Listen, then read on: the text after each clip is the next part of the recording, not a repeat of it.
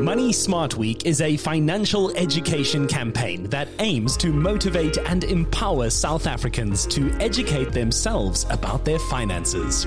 We caught up with one of this year's campaign ambassadors, media personality and musician Proverb, who shared his thoughts on money management and why he chose to partner with the initiative. Hey, this is Proverb, proud ambassador of the Money Smart Week South Africa. The reason I decided to be a part of this wonderful initiative is because I've made many blunders. I've made many financial mistakes. I've learned some hard lessons, and I realized that these are mistakes I possibly could have avoided had I been better informed, had I been in a better position. So I've made it my responsibility to help stimulate the conversation, which is why I really love this initiative. So my personal journey with money actually dates back to when I was a youngster, and it was observing my parents and their behavior around money. I tried to learn a lot of those lessons, but in my teenage years, I made plenty of mistakes. I was so focused on instant gratification, but now I know a little bit better. I know about saving for a rainy day, saving for the future, investments and the like, and I look forward to imparting some of those gems within this initiative. So what I know now that I wish I knew then is about saving for the rainy day, is about investments and just planning more long-term over instant gratification. So between my property investments, between making use of the financial services at my disposal, I've just come to appreciate putting money away, letting it work for me, as opposed to slaving over it and then using it all up immediately. Although banks have sound security measures in place to protect their customers against fraud, criminals know this and resort to manipulative tactics to defraud bank customers. For organizations like the South African Banking Risk Information Center, the campaign is the perfect opportunity to educate. SABRIC was created by the banks so that the banks would be able to collaborate as an industry with law enforcement to combat crime. And part of our strategy to combat crime is to create awareness about the types of criminal activity that's out there.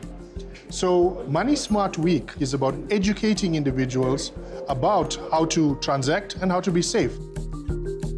When we talk about card swapping is really about a criminal trying to get his hands on your card so that he could perform some illegal transactions. And there are two key things that they try and do in order to distract you to get their hands on your card. The first one is they're going to change the language that's displayed on the ATM. So typically, if you're an English-speaking person, you approach an ATM and you find it in Afrikaans, you're going to get confused. You're going to try and fiddle out how is it that you are able to change this language back. And in that process, they're going to try and swap your card out. The second one that's a common one is where they change the settings on the ATM to make the device a contactless transaction.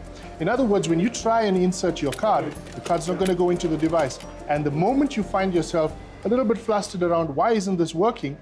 They move in and they're going to swap your card out. So it's all about distracting you in order to get their hands on that card. Smishing is really the technique involving using an SMS in order to engage somebody into a transaction. What they do is they would send you an SMS, and the SMS would typically give you an instruction. Call a number in order to validate a transaction, or click this link. Now, when you do click the link, it usually embeds malware into your device, or alternatively, it takes you to a site where it prompts you to capture information, and this is really a spoofed site. On the other hand, it could also prompt you to call a number, and when you call this number, they begin to engage you in order to use social engineering to get information out of you, and they use this information to commit further crimes. If you are unsure where it originates, call your bank. Don't call the number on the text itself. Go independently, find the number of your bank, communicate with your bank, and they will be able to validate whether they sent you that message or not. But whatever you do, don't engage with the person that sends you that SMS. Mule accounts. And mule accounts is really a process of convincing you to become a money launderer. It's something you need to be really careful of. Now, it's important for you to know, money laundering is a crime. It's criminalized in South Africa. It carries serious penalties, and you could go to jail or pay a fine that runs into hundreds of millions of rands. So it's very important you stay away from becoming a money mule. And in order to do this, there's a few basic rules. Never ever open your account and hand control of the account to anybody. If you open the account is within your control. Number two, never ever allow somebody to pay you so that they are able to create profiles with banks in your name so that they are able to send money into these accounts. That's a crime. And number three, never entertain any requests in order to receive money in your own account on behalf of somebody else where you don't know the source of that money. Because all too often, some of that money originates from criminal activity. And the moment your name and your account is connected to laundering that money, you become the target of criminal investigations. So, very serious offense. Stay away from such activities. Capitec is supporting this year's Money Smart Week campaign with a focus on bank safety and information to help South Africans safeguard their money and avoid fraud. It's important for Capitec that all people are educated and empowered about banking, financial lives, and really to live better and bank better. The fraud syndicates out there are really busy stealing from vulnerable people. They don't discriminate against age, race, anything like that. So part of this initiative is from a fraud perspective to really educate people on the dangers out there and how to avoid falling victim to these fraud syndicates.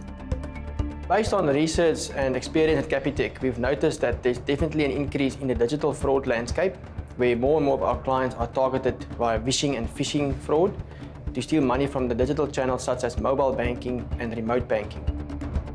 Vishing, where it's a voice call from a fraud syndicate to a consumer. The fraudster might have client information that they got somewhere. They build trust, they build a bit of rapport, and eventually they get the consumer to actually share their personal information with the fraudster on the line, believing the caller to be the bank. No bank will ever call you to confirm personal information, to ask for your PIN number, to ask you to authorize transactions via the telephone. So when you get a call like that, drop the call, do not share any personal information. They want to steal your money, so please be vigilant. These syndicates are very busy at the moment. Another fraud type that's well known in the industry is phishing, where the fraudsters will send a link via an email. The email looks legitimate. It could be a bank name that they use. Mostly they add a reward to that. It's either a prize you won, it could be an overseas inheritance that someone left for you. You click on the link and provide your details to confirm such a reward or inheritance. In some incidents they use SARS. To get a refund, you have to enter your details. So no bank will ever send you that link to click on and provide your personal details. And you should really not enter your details on any other link or website other than your bank's official one. Hand in hand with that is online scams. It could be a puppy that you see online somewhere on a platform, social media, a vehicle that you want to purchase. And I think the old saying of, if it's too good to be true, it is too good to be true, should apply here. And consumers should really be careful before paying for goods or services online without verifying the source of that and really making sure you're not going to lose your money after paying it. So my advice to South Africans would be, let's have the tough conversations. Let's start talking about money. Let's also take advantage of these initiatives at our disposal, like the Money Smart Week initiative. So just go to mswsa.co.za, participate in some of the initiatives there, and you know what? Let's get South Africa talking about money. Education is key, and opening a dialogue about finances is the first step. Money Smart Week South Africa runs from the 22nd to the 28th of March, and it's completely free to participate. For more information, visit mswsa.co.za, which is a zero-rated site, meaning it won't cost you any data to browse.